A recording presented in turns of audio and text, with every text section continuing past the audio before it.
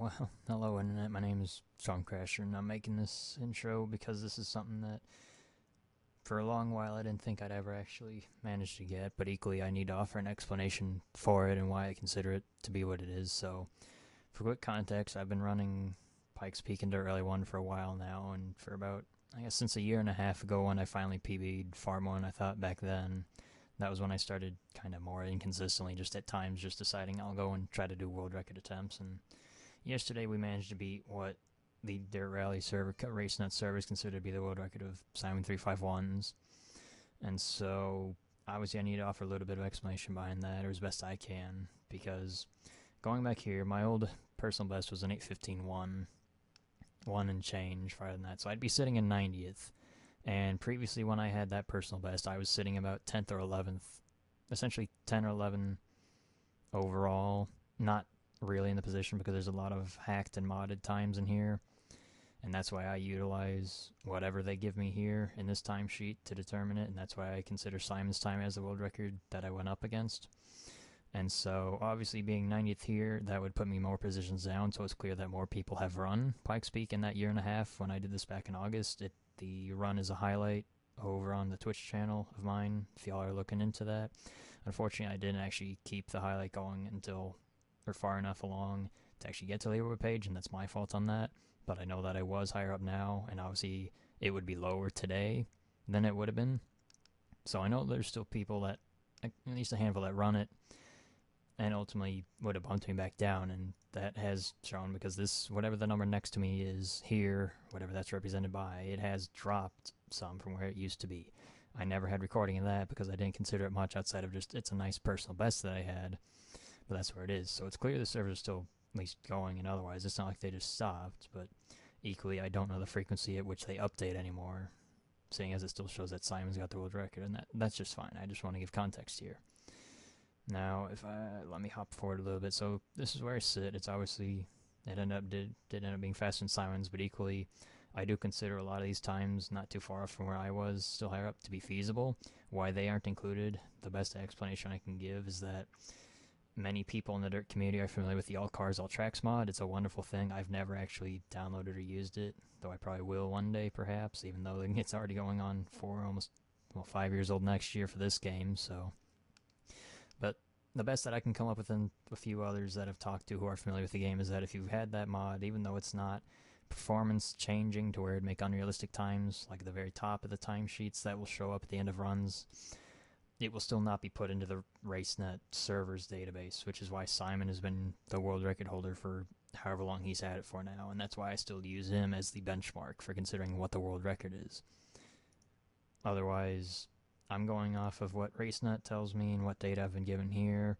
While I believe most of those are feasible, if they're not showing up here, that's why I'm not considering them in the tallies of things, and that's why I'm considering what I've managed to do as a world record for this now. And hopefully that's agreeable with most of y'all as well, because that's the best that myself and a few others can come to for why the other people aren't there. But with that out of the way, at least, we'll head on with the run, and hopefully y'all enjoy it and what transpired yesterday. The stream will still be up for at least a good while until Twitch gets rid of it. I've highlighted the run there as well, but this will at least be a higher quality rather than whatever Twitch messes up with the audio each time you highlight something. But either way, I hope y'all enjoy this, and it is something that means a lot to me and didn't think would actually happen even that soon into the stream yesterday. But with that out of the way, we'll get on to the run.